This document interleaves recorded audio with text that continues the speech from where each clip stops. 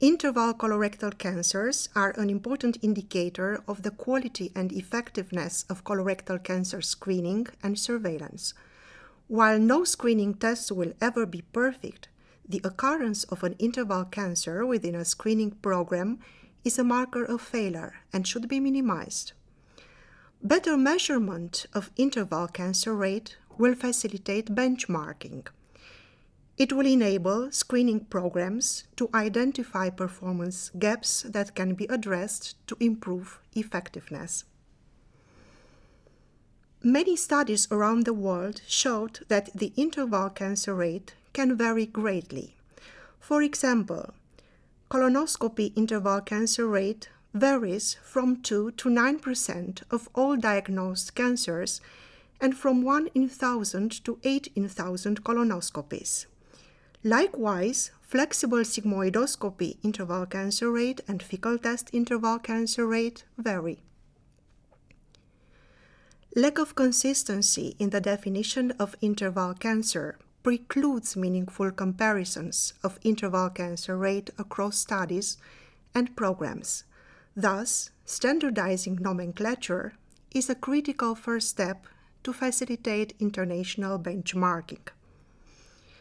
Following a Delphi process, the expert working group on interval cancer of the Colorectal Cancer Screening Committee of the World Endoscopy Organization developed a standardized nomenclature for interval cancer. An interval cancer is defined as a colorectal cancer diagnosed after a screening test or examination in which no cancer is detected and before the date of the next recommended examination. Because there is international variation in the recommended timing of repeat screening and surveillance exams, the nomenclature preserved the term recommended exam. Thus, the recommended dates for a repeat exam must be explicitly documented. Colorectal cancers identified in the context of screening and colonoscopy surveillance can be classified into screen-detected cancers, defined as cancers diagnosed as a defined period after a positive test or examination, and non-screen detected cancers, which can include interval cancers and cancers due to systemic causes, such as non-compliance with screening. The WIO nomenclature is applicable to screening with any modality and colonoscopy surveillance. Let me show you a few examples to illustrate the applicability of the new nomenclature. A 60-year-old woman participates in a biennial FIT screening program.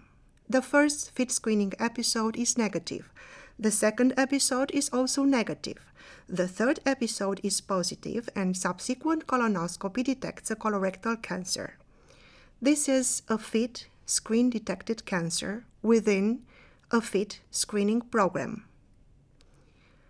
A 57-year-old male participates in a biennial FIT screening program.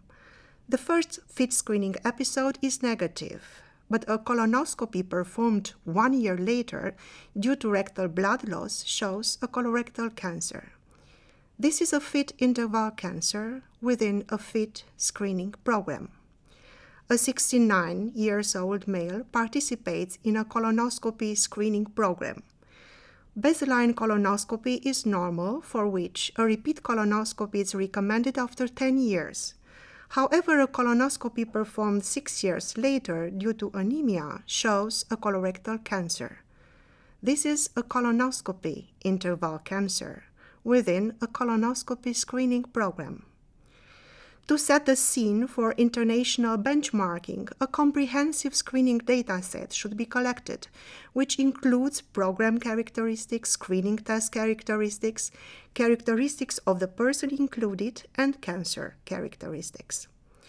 In summary, this article offers a standardized nomenclature for interval cancer and a practical guideline for determining and reporting on interval cancer. Standardizing of the terminology facilitates monitoring of interval cancer rate and enables to establish evidence-based practice benchmarks. Such approach will help to identify performance gaps and improve the effectiveness of screening. For more information, please visit the GAD website. Thank you.